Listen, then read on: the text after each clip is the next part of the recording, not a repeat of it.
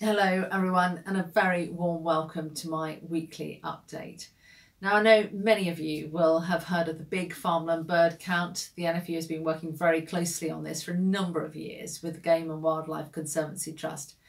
And I'm absolutely delighted to be able to say that this has been a record-breaking year with the number of farmers that we've had involved, seeing an 81% increase in the number of birds counted and 25 of those species currently on the red list. And of course, all of this taking place on over 1 million hectares of farmland. So a fantastic result, and many, many congratulations to all of those that took part. When we're talking about good news stories as well, I just wanted to update you on our engagement with the Blue Peter team, because we had a number of calls from members being really critical and upset of the Climate Green badge that Blue Peter were awarding and linking it to taking meat-free days. The engagement's been really good, very positive. They've been out and visited a Welsh farm, very much changing their messaging and really keen to talk to us about sustainable livestock production. So really good news.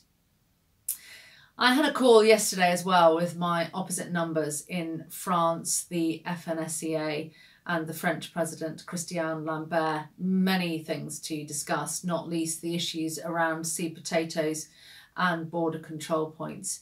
Absolutely key that we establish our trade in breeding stock. At the moment, this is not being possible because of the situation in Calais. So I'm hoping that can be resolved. Obviously, a critical situation with seed potatoes and other aspects of trade, but a lot of common ground, and really important that we keep building the relationships with these other countries, which are our closest trading partners. So as much as I speak to the Australians, the Americans, the Canadians, really important too that we have that engagement across member states and make sure that all trade routes remain open. And farmer level, it's of course in all our interests to achieve that.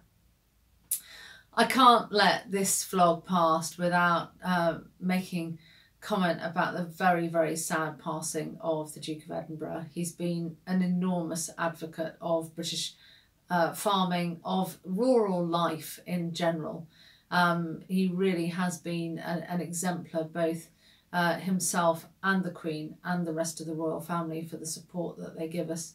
And I know I speak on behalf of all of you of saying how much our thoughts are with the Queen at this moment in time.